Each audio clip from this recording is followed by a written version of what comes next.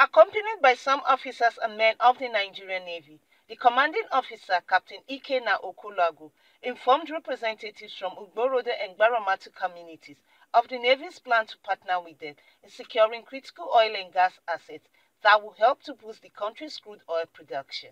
Agree now, we endear the populace to the Nigerian Navy, which which will also result in bringing information to us for those who be criminals to avert such things and thereby increasing our oil production. You can see even within our area of operation, the oil production has increased, and because of timely information between us and our host community. So this synergy has been good, and we are trying to, reinforce it and add more to what we are.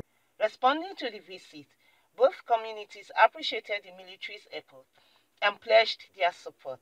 Very, very happy seeing the Navy around with the assistance of with the medical assistance they're giving to my community. That shows that the Navy is very good, and I want them to always come back and give this same assistance to the people of my community. I think it's a beautiful one.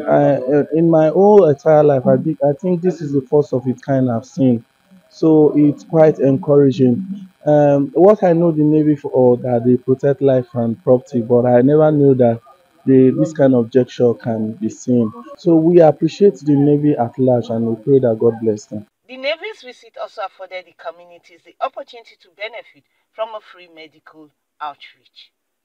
Ejiri Akpomerieni, AIT News, Escravos.